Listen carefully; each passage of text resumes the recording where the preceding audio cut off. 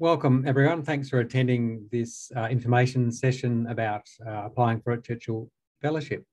This session is themed on the arts, and we have a couple of Churchill Fellows who are going to talk about their experiences shortly, and I'll introduce them.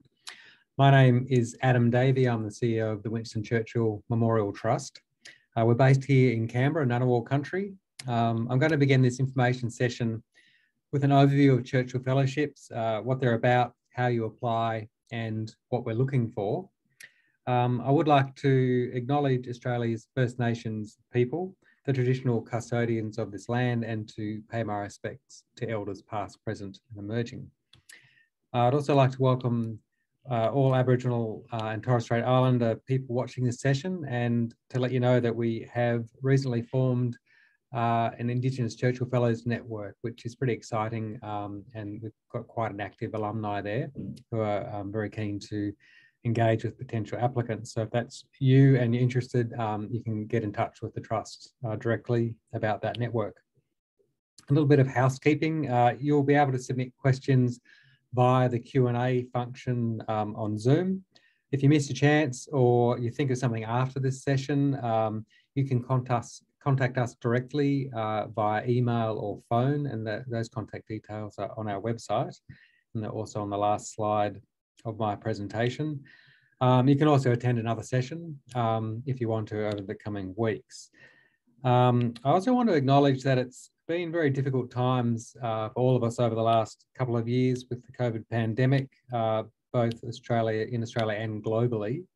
And of course, there's quite a bit of unrest globally at the moment. There's been a lot of disruption, uncertainty, suffering and death related to COVID. And I hope that you're attending this session with a positive mindset and a hopeful outlook. We're certainly looking at things positively this year where we can.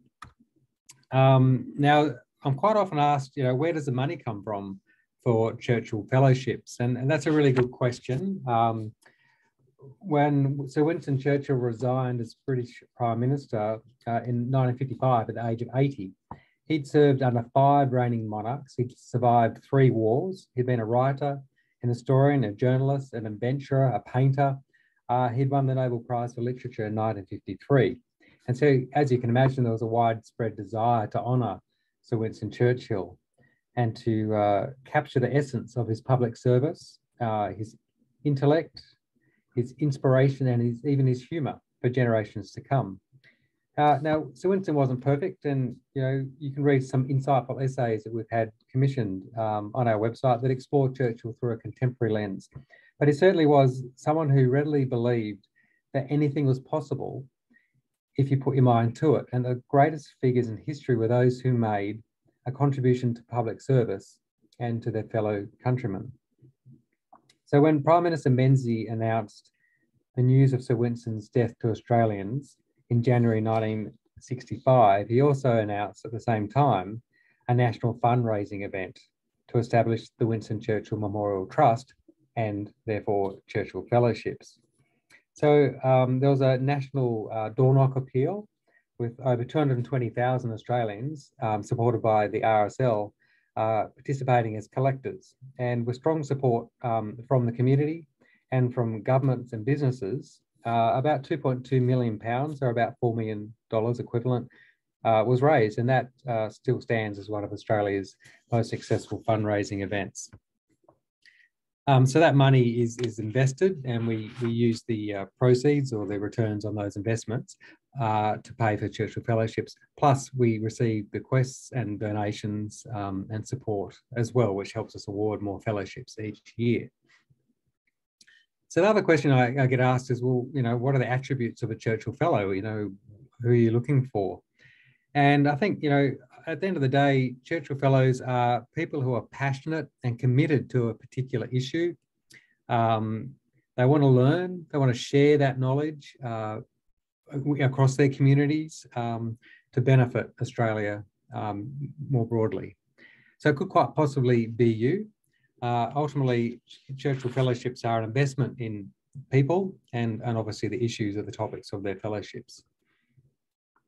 So it's important to understand that Churchill Fellowship is a unique and prestigious opportunity, and it's open to Australians from all walks of life. It's not an academic scholarship, so it doesn't matter if you've finished high school or if you've got a PhD. That's not important when it comes to a Churchill Fellowship. And it's also not a funding grant. So you'll find if you're successful with a Churchill Fellowship that it really is empowering and liberating. We invest in you to go overseas and undertake the project that you designed. We don't ask you to acquit every cent and give back every cent unspent. That's not how it works. It's not just an overseas trip though, it's the start of a lifelong journey and a contribution to make Australia better.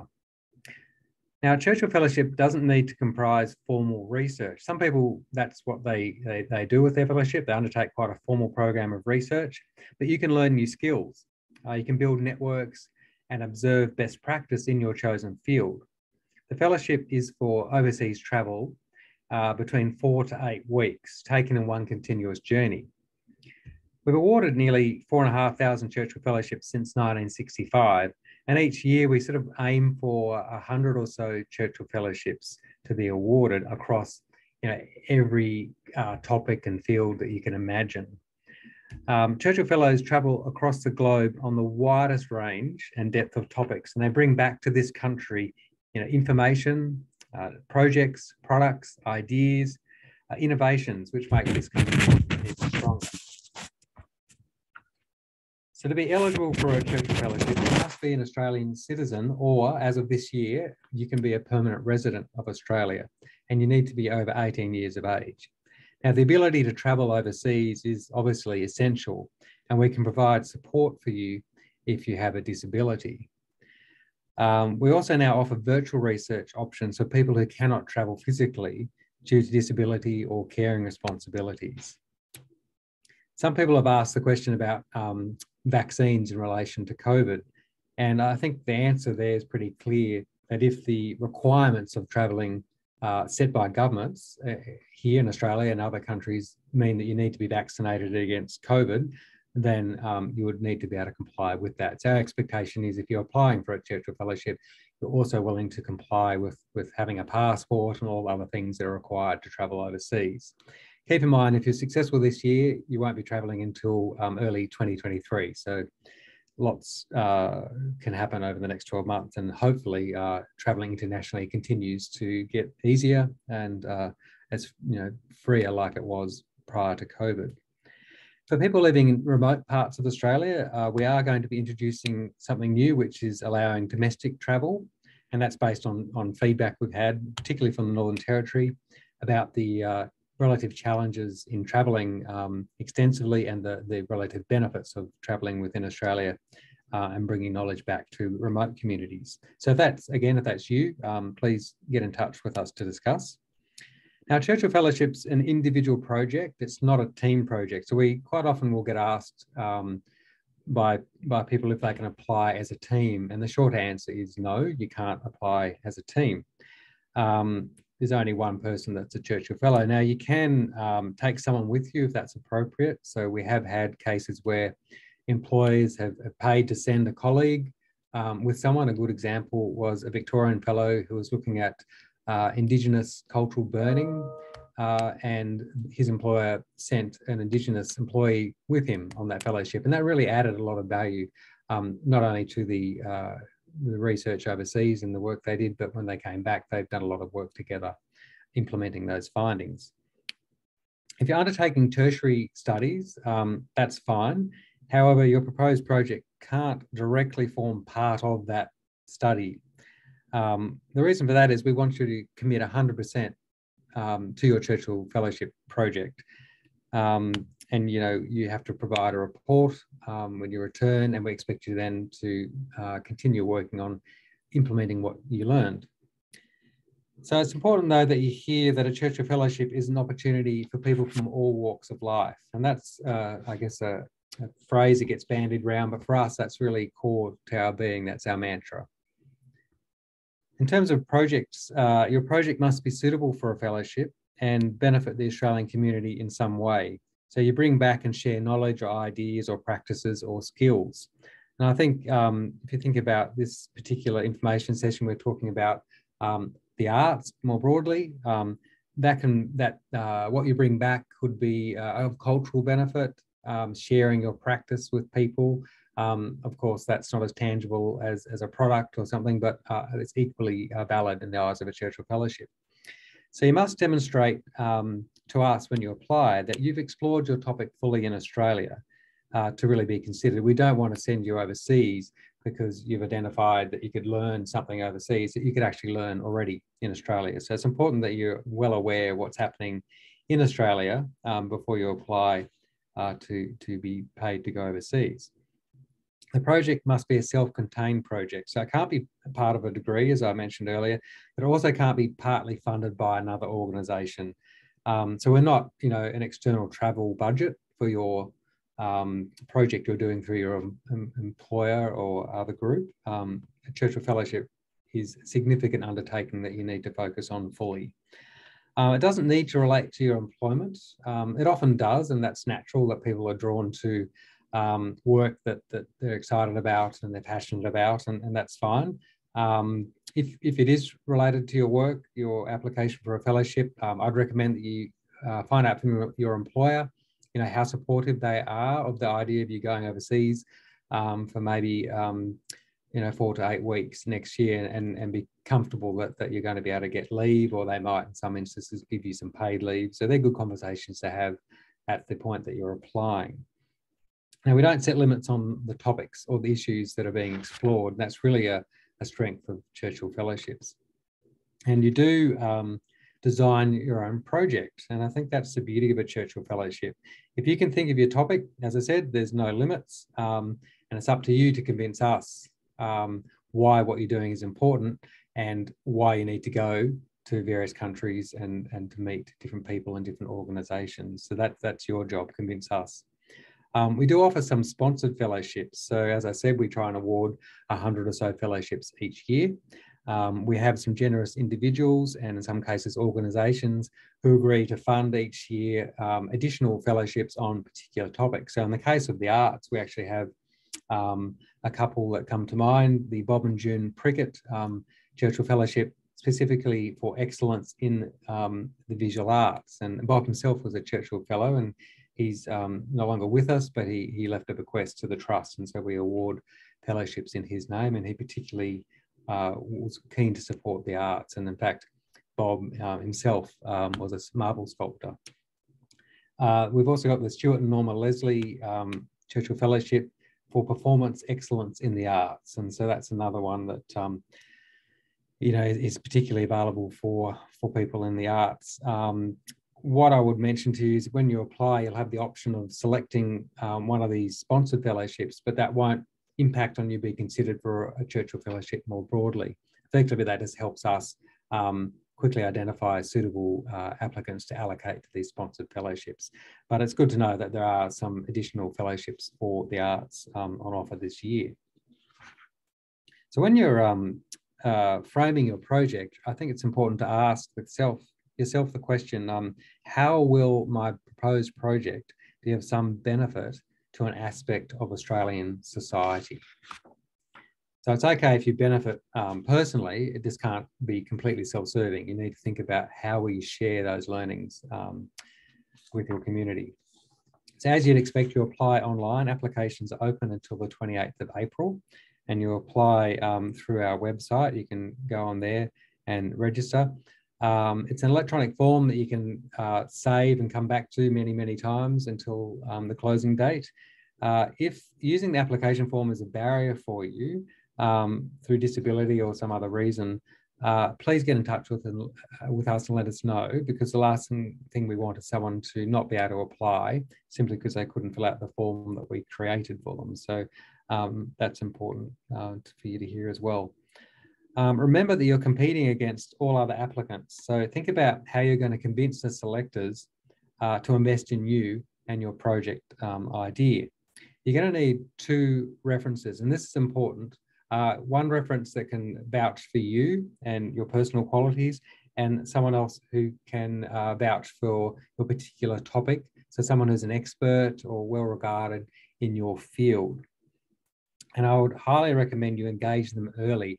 One of the biggest issues that applicants have each year at the closing date is they haven't factored in time for their referees to undertake their reports, and they might be overseas or on a boat or away or whatever it might be. So I'd highly recommend that you think about who could be your referees and approach them as soon as you can, and make sure that they'll be available before the 28th of April to fill out their reference for you, and that's done electronically through the form as well. Churchill Fellows tell us time again that the process of filling out the application form, it's challenging because there's a limited number of words you can use. You have to be succinct, but also that process of filling out the form helps them distill their whole project and their ideas and get really focused. So again, get in touch with potential referees early and log in and start your application early so you can see all the questions, you can start focusing on how to frame your application. The form's fully automated. It'll take you through what you need to do, and if you don't fill out something, it'll tell you that you can't proceed until you've filled it out. Don't leave it to the last minute is the best advice there. It won't be your best application. Now, you will be asked to put an itinerary in your application. So limit your itinerary to destinations that will be of most benefit to your project. Overcrowding your itinerary can lead to fatigue and maybe of less benefit to the overall project. So we do expect that you'll put some fat into your itinerary. So for example, you might say, you might plan to go and visit an organisation in, I don't know, New York, and you think, oh, look, that'll be 2 days. Don't leave it at 2 days. Put in a couple of extra days either side, because there may be meetings you didn't know you were going to have. And someone says, oh, why don't you go and meet with this person? And if you're shooting out to another city or another country the very next day, you're not going to get a chance to take up those opportunities.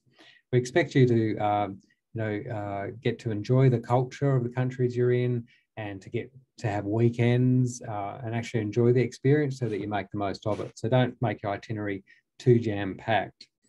It's important to put forward a complete itinerary at the point of application to make sure you include the countries you wish to visit, because we use that information to assess and to ultimately cost your fellowship. So you need to be quite specific, but you don't need to have contacted the people and the organisations to say, hey, look, I might be coming, and try and lock those meetings in. We just expect you to know who you want to meet with, what you think you're going to get out of those meetings, and how you're going to do it. So you might say that you're going to do some observation, you're going to have meetings, you might be undertaking a course. One bit of advice is don't try and frame your Churchill Fellowship application around attending a conference, because that's really not the purpose of a Churchill Fellowship, and that's not going to be a strong application. If there is a conference that just happens to be on that you think you might better work into your overall project, that's acceptable, but don't make your application all about the conference, because you're not going to get through this competitive process that way. Just a little bit about COVID. We have had now our first Churchill Fellow leave Australia last week. First person who's travelled for us in a couple of years, which is pretty exciting. And we've got more Churchill Fellows leaving over the next couple of weeks. So travel is starting to become possible and a little bit easier and a little bit more predictable. With the Churchill Fellowship, we provide funding for your fares, for your accommodation, for your food, living allowances, and also we provide insurance. So we do have travel insurance that covers you as well. In terms of the selection process, we have panels and committees in each state and territory comprising people from across a range of different fields and sectors. So our applications will be shortlisted, and then there'll be interviews. If you're in New South Wales or Victoria, you might get a first interview, and then if you get through, you'll get to a second interview. In the other states, there's just one round of interviews, and that's due to the numbers of applicants based on the populations. Interviews are held to determine who will be recommended for a fellowship, and we generally prefer people to attend face-to-face, but again, with the various vagaries of COVID and things that can change, we can accommodate video interviews as well. If you look on our website, you'll see that there is a timeline that shows you when interviews are proposed to be held. That's already been set. About half of applicants who make it to an interview or to the final interview, in some cases, will be likely to get a fellowship. So if you get to an interview, it's a pretty big result, and you've got a good chance of getting a fellowship. but it is a competitive process and not everyone who's interviewed will get a fellowship. Recommendations are then reviewed by our board in mid-September, and then we'll make the announcement, and successful applicants will be able to travel in early 2023.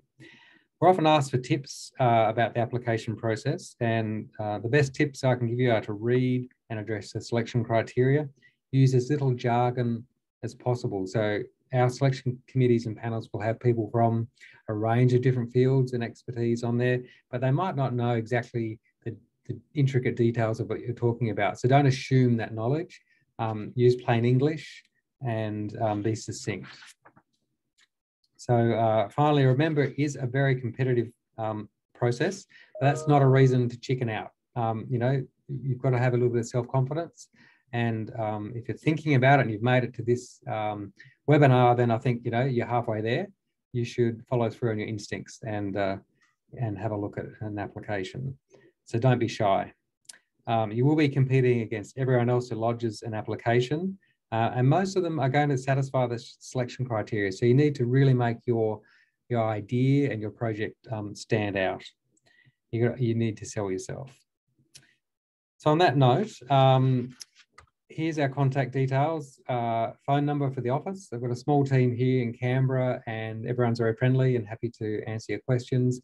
You can go to our website. You can read reports from other fellows. You can search via keyword to find other fellows on similar topics to yours. And that's it from me. I'm now going to introduce our first speaker, Deb Wace. Oh, sorry, I've just been informed there's a change of order. So Paul Tunzi. Paul was awarded his Churchill Fellowship in 2017, and Paul's from Western Australia. He's a master piano technician here, and he visited Europe to investigate advanced conservation techniques and the maintenance of historical keyboard instruments. So on that note, welcome, Paul. Thanks for coming today, and I'll hand over to you. Hi, thank you very much. I'm going to share my screen.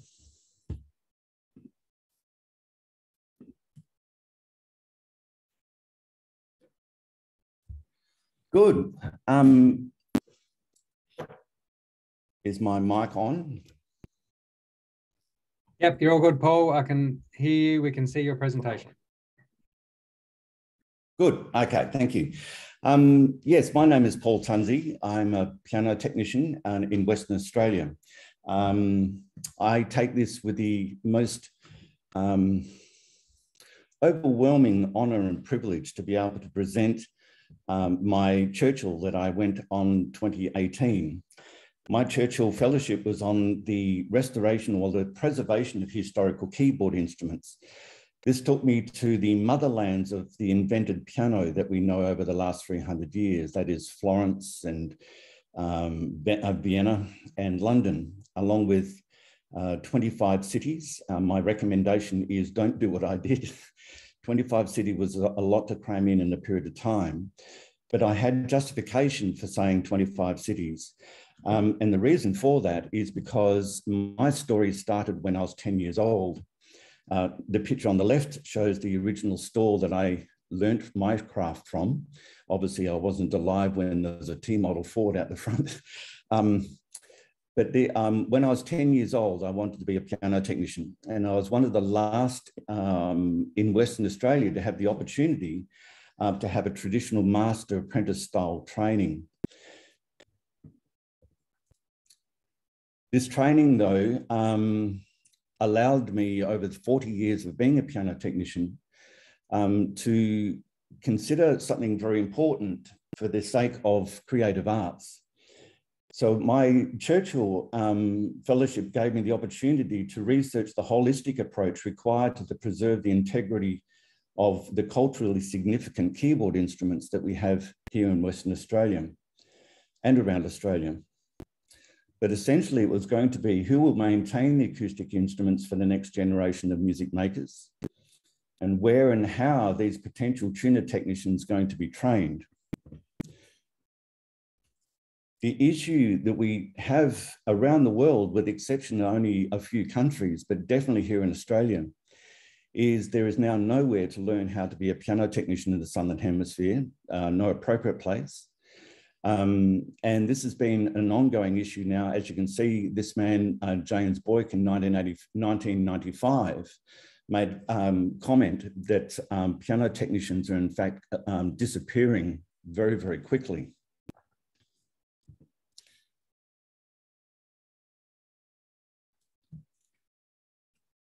I'm a member of the Heritage Crafts Association in UK, and Prince Charles is the president of the association. And each year they formulate a list of crafts throughout the UK which are in serious state of disappearing.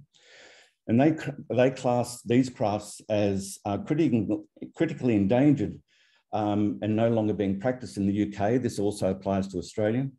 They might include crafts with a shrinking base of craftspeople, crafts with limited training opportunities, and crafts with low financial viability, or crafts that actually have no mechanism to pass on the skills and knowledge. The elite piano technician is in fact one of those crafts that are now disappearing at a rapid rate, with the majority of piano technicians in Australia now, elite piano technicians now in their late 60s, early 70s. As a concert technician, we're quite often called the silent or unseen artisan. Their function is in fact to prepare an instrument before any use to allow the artist to perform at their full potential. One of the reasons why our craft disappears is because we're in fact is because we're in fact being too silent for too long. I applied for a Churchill Fellowship to discover not only how to preserve historical instruments, but more so who's going to be looking after them in the future. The Churchill opened doors that I could never, ever possibly imagine. One of the very first door that was opened for me was in fact Buckingham Palace. I was welcomed into Buckingham Palace by the chief senior curator of the Royal Collection, and the man also commissioned to look after the Queen's instrument. You can see here the gold instrument is very famous for different reasons, including made for Queen Victoria. The bottom right-hand side picture shows it was used in the Royal Proms a couple of years ago. As a side note, I was flown over to be the associate technician for this because, again, UK have run out of suitably experienced, skilled technicians to be able to look after a concert instrument. I said I'd go, providing I took back all the rabbits, but they didn't. The piano, my Churchill took me to all the birthplaces of the piano, starting also in Florence and throughout the UK. I was privileged to be able to, as I said, have doors open to me because of my Churchill Fellowship to see some of the world's most significant instrument collections, including Vienna. Vienna is the home of the Kunsthistorics Museum that has possibly one of the world's greatest historical collections. Amsterdam was another place that changed my life because it has, again, an important collection of historical instruments, as well as Paris.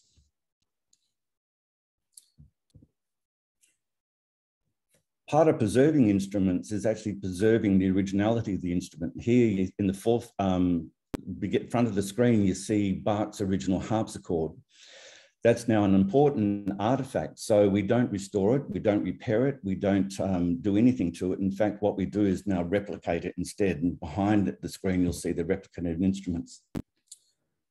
This is one of the most valuable instruments in the world. It was been in the same family now since 1640, and the man inspecting it is now the offspring of the original owners.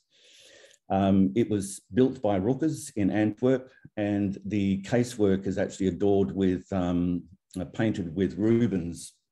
So very, very valuable instrument. He's now, it's now in Amsterdam for research.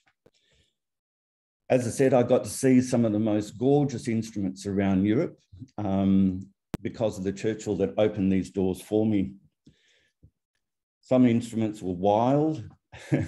Some instruments have other functionality other than just being a piano that gave me opportunities to see. As you can see, pianos are not necessarily just pianos. I got also to see the workshops around Europe, how instruments are restored. Most importantly, I got to meet some of the most remarkable people in UK and Europe who helped me and assisted me, and as I said, welcomed me with open arms because of the Churchill. I got to spend some time in some of the most remarkable workshops also throughout Europe. I got to play some of the instruments that these famous composers owned or played as well. When I returned, I had an enormous amount of support and encouragement from all sorts of places and museums, including Buckingham Palace. This has allowed me to develop further relationships. So on the bottom right-hand, you see a young girl from Perth who's going to be commissioned to repolish the French polish of the dining room tables of Windsor Castle. This is all due to the opportunities afforded me by the Churchill. When I got back, someone said to me before I left, be prepared for your world to change. I never graduated Sunday school, but when I got back, I found myself with a posing question. I didn't find the answer I was looking for in Europe or UK, and that is, where are the next generation of piano tuners coming from? The Vice-Chancellor of Edith Cowan University then gave me a scholarship to do my master's and researching the piano that came to Australia on the First Fleet. This has now been upgraded to a PhD. And I've got to say, whoever advised me at the time that my world would change, they had no idea what they meant. It's given me opportunities to express what I do and talk about what I've achieved because of my Churchill in different venues around Perth and Australia. Most excitingly, I'm now doing a PhD on essentially replicating myself. These 12 participants are the next generation, potentially next generation of piano technicians. And I'm very proud to say that at least 4 of them are going to replace me within the next several years, hopefully. A Churchill Fellowship has the potential literally to change your world and literally the world around you. Don't hesitate, go for it. Who would have thought that 4 years ago, a craft that was essentially diminishing under my feet in my own lifetime has changed my world to the point where I'm now a PhD candidate trying to replicate myself and my craft for the sake of music making in Australia. Thank you very much for listening and participating. If you have any questions later on, I'm more than happy to answer for you. Thank you.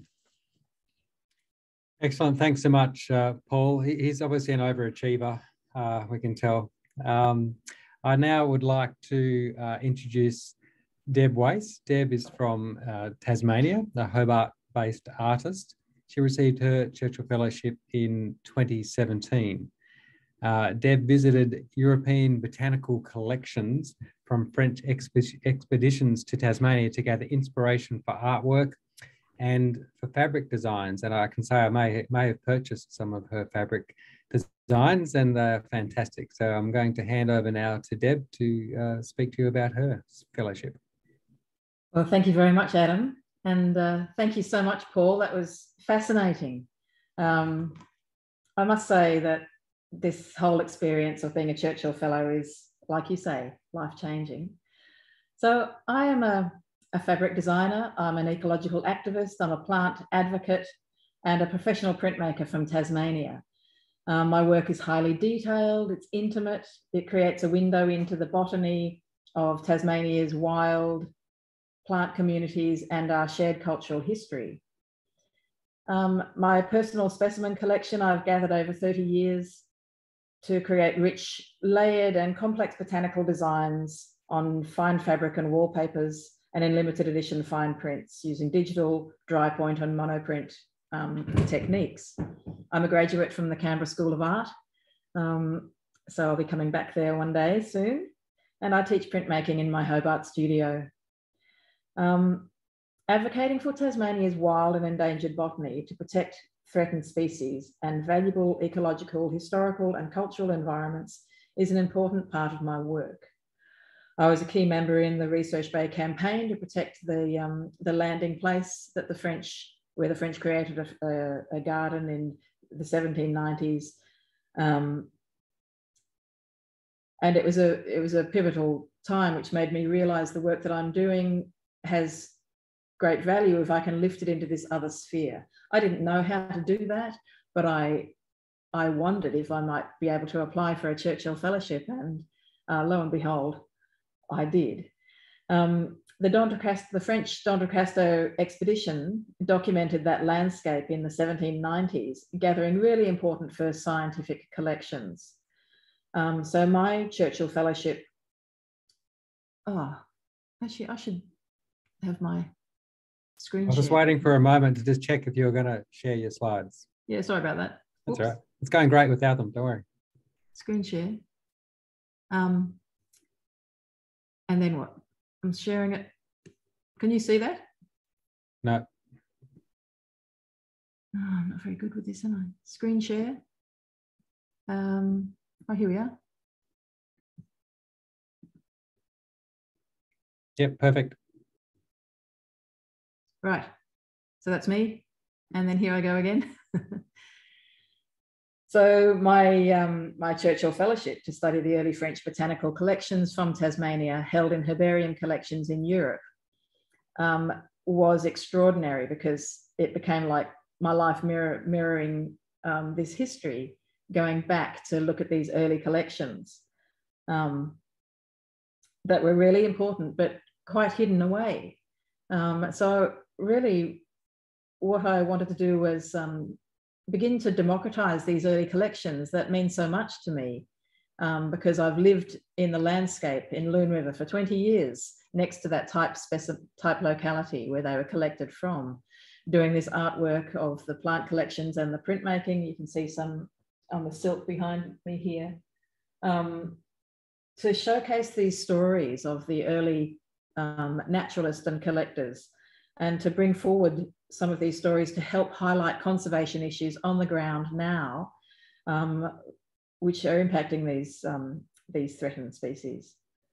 So the Churchill Fellowship really gave me a vehicle to value myself, value the artwork and my lived experience that I bring, to travel, which I'd never been able to do, because I did live in a very isolated region, and hence, you know, I'd found it hard to raise the money to travel. But it gave me a way to really look deeper into this hidden historical record tucked away in museum collections, and to bring it forward in a new way.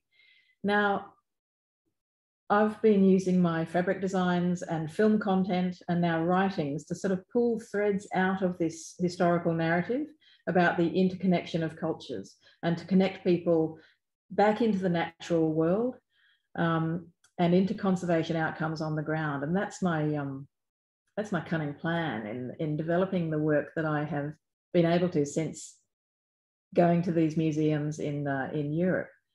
So with the knowledge that I gained from studying in these herbarium collections, I'm hoping to reframe a culturally significant collection for contemporary use, and make these collections and the work that I'm doing with this botany more highly visible and wearable, to foster a deeper and a more personal engagement with our cultural science and with art. How about we go to another one? So here we are. This slide shows you the Webb Herbarium in Florence on the left. Fantastic herbarium. It's like a collection of collections. In the middle is the Kew Herbarium in London, and on the right is some of the Jardin des Plantes Natural History Museum in Paris. So I got to study the early French collections of Labelladière, who made really important discoveries,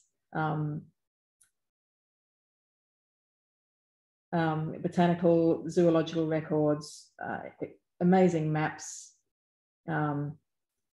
you know, so much else that was collected from here and has informed our history since then. But I never thought that I'd be able to look at the actual type specimen collections that, that I had access to for over a week here.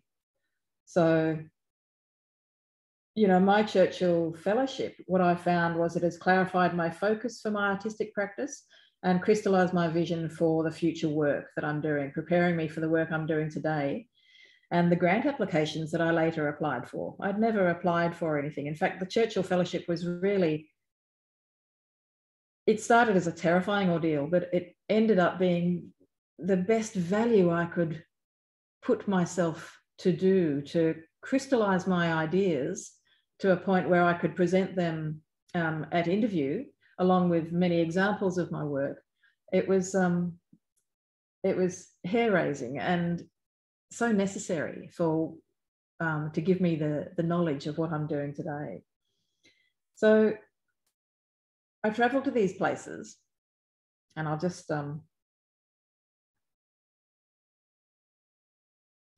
yeah, so here I have a great thing about being a Churchill Fellow is the support and validation in valuing my own contribution to the advocacy for national and international cultural historical landscape and collections held overseas. The supportive and diverse community that I've met who value the art and the science of the creative work I am bringing to light has been so helpful, so validating. So I brought to my Churchill interview, I bought samples of the work I make and of where I collect it from, of who I wanted to meet, presentations I'd prepared, and a keen enthusiasm for the field of interest that I have.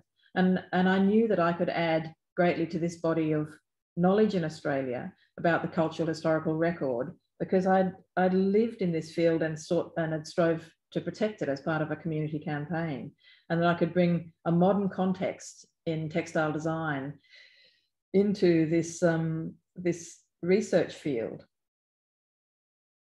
Here you see me in the Webb Herbarium, and on the left there are the bales of herbarium collections, type specimen collections from 1791 and 92 and 93 in Research Bay, from all of from Western Australia and across to Tasmania.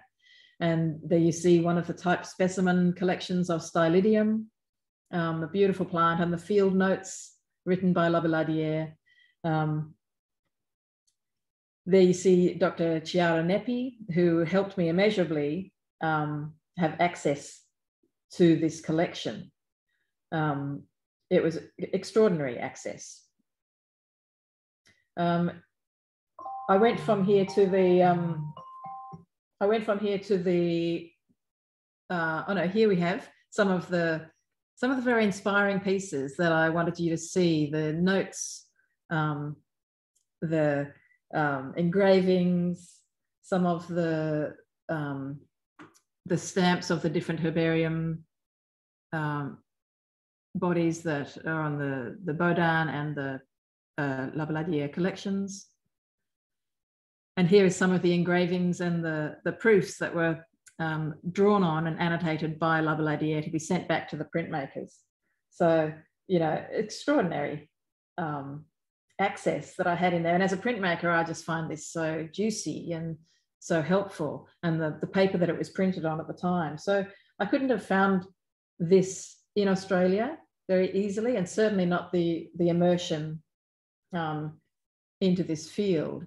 I was able to identify and find 9 different specimens, 9 different drawings on the plates that they didn't even know they had, and they hadn't digitized. So they were really grateful that I'd come in and done this study, because I was able to find these original field drawings.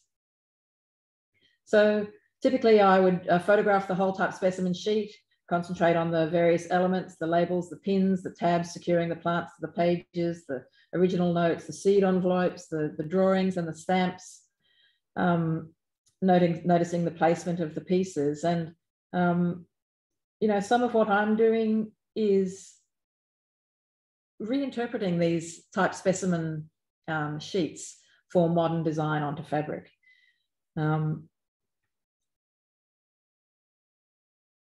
of the people that I met on my Churchill Fellowship, Sir Jordan Goodman, Dr. Jordan Goodman was a Sir Joseph Banks specialist. I I interviewed him because he was, I was really interested in the way that scientists could carry on conversations and share knowledge and even reinstate entire collections while their nations were at war between Britain and France. And I thought that's a very topical these days. So we had some really great conversations. I must say at this point that I took a filmmaker with me on my Churchill Fellowship, Joe Shemesh, and this was pivotal. This was really, really useful in the sharing of my knowledge of what I found through the film that we made called The Fabric of Botany, which you can find in the journal section on my website. And it's a 28-minute journey through my Churchill Fellowship. So it was very helpful there. In the slide 4, you see the director of the Potager du Roi, which is the King's Garden next to Versailles, a teaching garden for horticulturalists to spread out through Europe. And even some of the seeds that came to Tasmania in the French garden were sourced from the Potager du Roi. Down on the bottom, we have the La Petite Malmaison, which was owned by Empress Josephine. And she grew some of the plants from Tasmania here. On slide number 3, there's Dr. Marc Johnson, who is the curator at the Jardin des Plantes.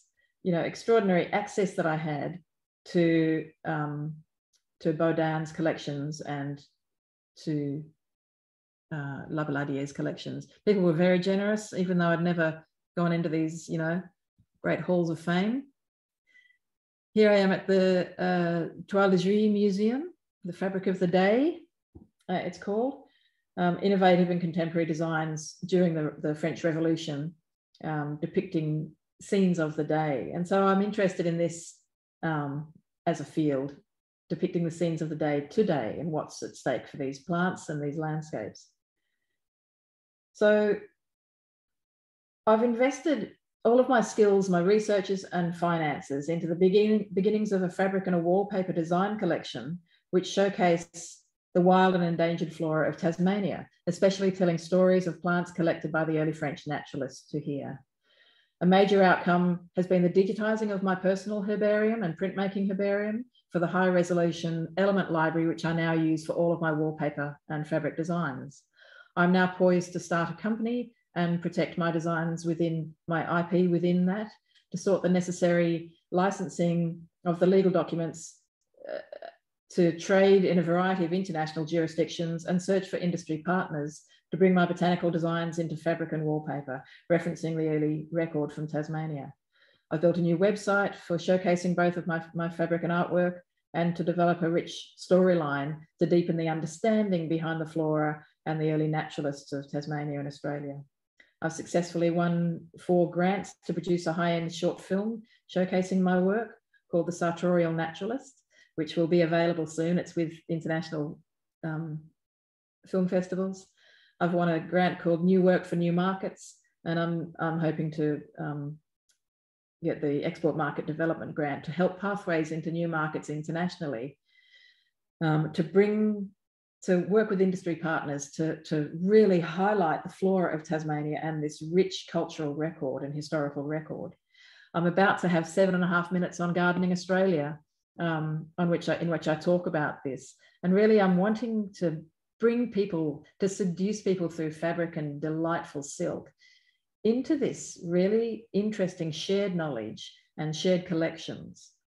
So since I've been back, I've given numerous, 9 presentations to different groups or institutions, many radio interviews on local and national radio about my Churchill Fellowship and its value to my arts practice. I've contributed to about 8 magazines and online magazine articles. I've, with Joe Shemesh, made The Fabric of Botany, about my Churchill experience, which has been shown many, many times. The Sartorial Naturalist film, which you'll be able to access through my website as soon as it's available.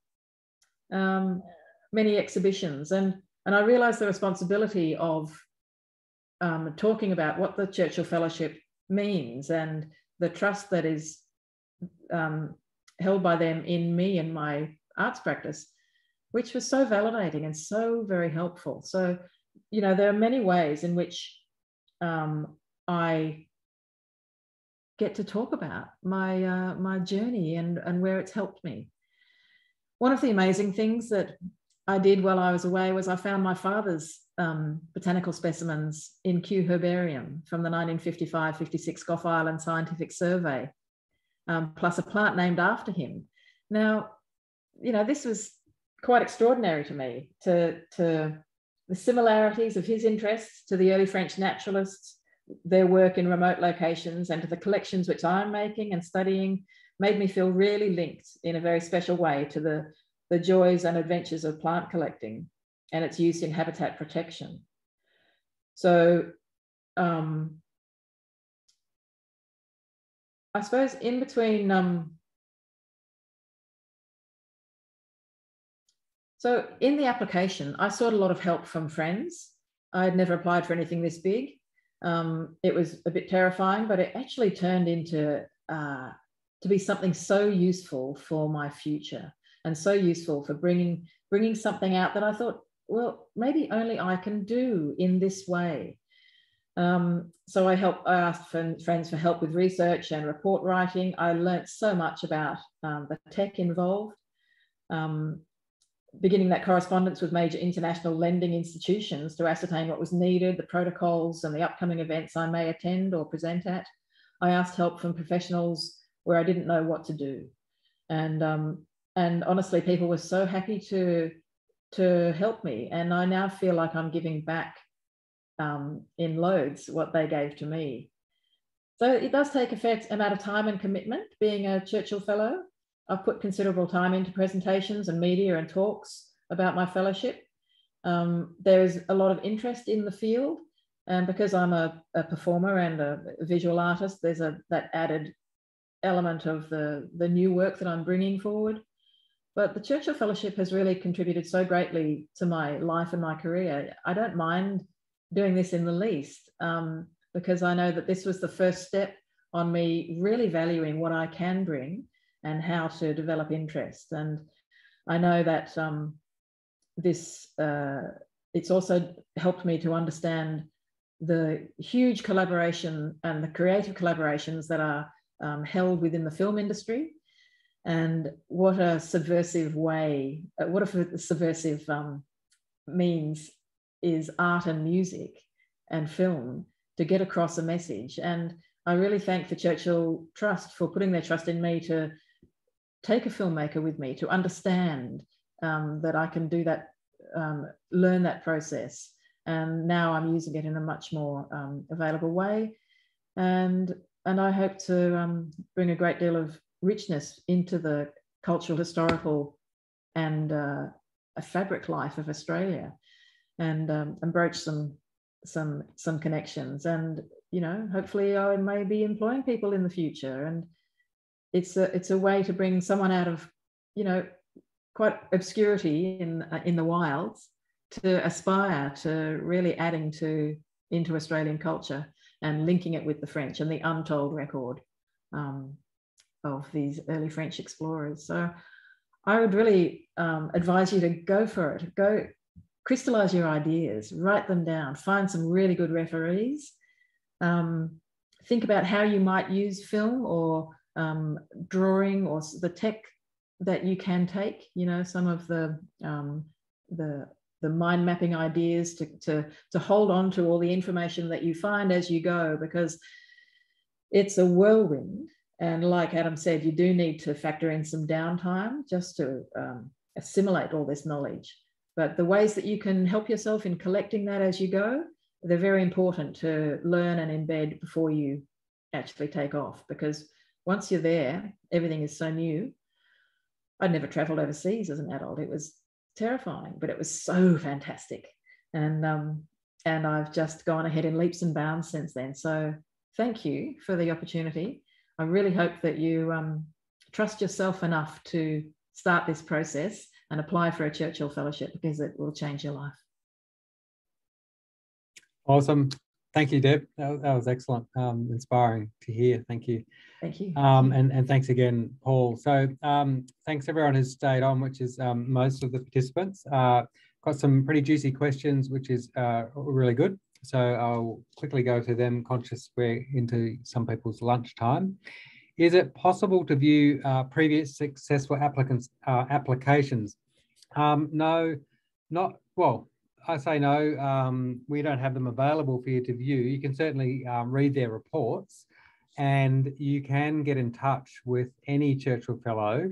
If you go to our website and you find an interesting fellow and project, there's a contact request form. You can fill that out, and we can try and put you in touch with that fellow. And I'm almost certain that as a Churchill Fellow, they'd be quite happy to talk to you about their application and how they went about it. We also have alumni associations in each state and territory. So on the homepage of our website, scroll down the bottom, you'll see a map of Australia, and you can also get in touch with a Churchill Fellows Association in your state or territory, and that will give you a chance to talk to some Churchill Fellows and maybe ask them some questions about the applications. Nerid has asked, could you tell us about a range of examples of fellowships already granted in the creative arts, just to help you understand more of what the possibilities are? Well, gladly. First, I'll just say, again, go to our website. There's a main menu called Projects and Fellows. You can then click on that, and you can search by topic, select the arts and search, and it'll come up with like heaps and heaps and all the fellows we've awarded in the arts. But honestly, the sky's the limit. So historical violin performance, fine art, printmaking, to research the unique creative processes and relationships between a choreographer and their composer, Japanese kintsugi, glass blowing, puppetry, sculpture, drumming, botanical dyes, makers and creators, trade, shoemaking, the list goes on. Honestly, we'd welcome applications from any aspect of the arts. So please, hope that encourages you. Music, yes, Natalie, that is what we all like to see too. In terms of other costs associated with the project, are translation services or language interpreter costs appropriate to be included? Yes, you can put that request in as a fee request in your application. There have been instances, obviously, where that's been quite important, and we can support that. Are fellowships limited depending on your location? So I'm going to interpret that as meaning depending on which state or territory you reside in, or Norfolk Island, you may be there. They're limited in the sense that we obviously allocate proportionally based on the population a number of fellowships, but quite often the smaller states punch above their weight. And usually that's because we have these sponsor fellowships are referred to, and quite often they'll get more than proportionally you might have thought they would. So limited only really by the natural fall of the population, with a chance for smaller states to get a few more than you'd expect. I hope that answers that question. What is the period between submitting the initial application when a general itinerary is acceptable to the time when a more substantial itinerary is expected at the shortlist or interview stage or thereafter? So look, just in summary, your application should be quite a tight itinerary saying, I want to go to this country, this city or town to meet this organisation or this person for this period of time, and you need to map that out. You'll be interrogated, I guess, asked about that at interview. We want to understand more about why you want to go there, what you hope to find. Once you're awarded a fellowship, there's a little bit of scope to alter your itinerary, but you can't suddenly add, 3 weeks in New York, because that cost is massively different to what we would have expected. So be realistic about your itinerary, where you want to go, how long you want to go. Naturally, there may be a few tweaks that you need to make before you travel off on your fellowship. Can you film interviews as part of a documentary on a topic that will help Australians? Yes, you can. And you heard from Deb, she took someone with her. We have a camera that we've loaned to fellows as well. So Tom Forrest, you can search him up on our website. He did his fellowship looking at medicinal cannabis, and he's produced a fantastic video, and he took the camera with him that we loaned him to do that. So look, if you've got the skills and the creativity, we'd love to see videos, and someone's done a podcast, And in fact, we've had a video and a podcast submitted as a report. So it doesn't necessarily have to be a written report. If you've got the skills to communicate to your audience really well, other than through a written report, we would welcome exploring that with you as well. Someone's asked if you can apply if you're currently starting a PhD, but we'll put that on hold to focus on the project. It might be in the same field, but something you wouldn't otherwise be able to do. Yeah, absolutely. That sounds perfectly fine. I mean, as long as it's not specifically what your PhD is on and you're just going to use that as an adjunct or a supplement to your PhD, that we don't have a problem with that at all. And if you're going to put it on hold, I think that sounds pretty sensible, because it'd be pretty hard to juggle a PhD and a Churchill Fellowship at the same time, I would imagine. What output at the end of a fellowship is expected? So anything beyond the report? Well, yes, absolutely. So we don't want you to say, and we'll ask you this in your application, oh, look, I will get a journal article, because that's not really sufficient. What we're looking for is a bit more from you. So think about how you're going to share your findings, your knowledge, what things you'll do to get it out there. And look, the sky's the limit once again. You know, people do media interviews, people have created, you know, entire websites, people have done all sorts of things. And in some cases, you won't know until you've done a fellowship what it is that you'll do. But what we expect you to do is to come back and try and do something with your findings. You'll notice on my background that says impact funding. This is a new initiative we've just opened where we're offering additional funding for fellows on their return from their fellowship to help them implement their findings. And we also have some funding available for fellows to help them disseminate their findings. So we're really all about, don't just, you know, come back from the fellowship, submit a report and get on with other things. We expect you to continue to pursue ways of sharing and implementing your learnings. Someone's asked if they're eligible to apply if they're going overseas in November this year, and while over there begin their fellowship activity in March. Look, that can be okay. That doesn't change your eligibility to apply. If you're already over there, I think that's okay. The main thing is that you're going to come back to Australia, and that's what we want to hear, and that you're going to share that knowledge when you come back. So I think that should be okay, Jenna.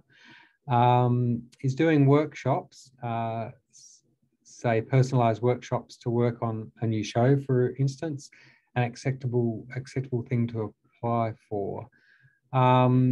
Look, I'm not fully understanding what you mean by that, but I think, yes, that does actually sound perfectly fine. If you're wanting to use your Churchill Fellowship to go overseas, meet with people, undertake workshops, they're going to inform a new show that you're going to do. That sounds fantastic. And can you please talk a little bit about, oh, hi Saskia, a little bit about what's expected for the report. So really what we expect if you're going to write a report is, well, I'll tell you what we don't expect. And what I don't like to see is a big long bibliography and it looks like you just went to the local library or sat in your lounge room on Google. What we want to see is, you know, a description of what it is that you wanted to explore, where you went, who you met with, what you observed, what you learnt, and then your thoughts about, you know, how could that be applied back here in Australia, with some, you know, recommendations about what could be done in Australia to implement what you learnt overseas. So it's really is that simple. We don't expect it to be, you know, 100+ pages. It doesn't have to be super detailed. And as I mentioned before, if you want to do something creative, it doesn't have to be just a written report. It could be something a bit more engaging depending on your topic and your skill set.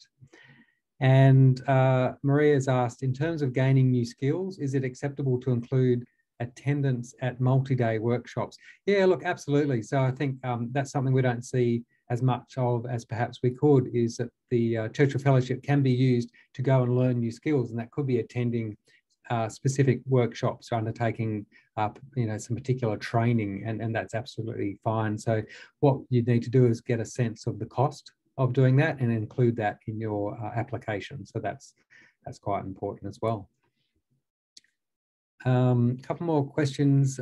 Is the definition of countries, in the definition of countries, does the UK include Wales and Scotland from England, or they, no, we sort of, UK is pretty broad. So, but you'll get the chance to, in the application form, there's a drop-down list and you'll be able to find the countries in there.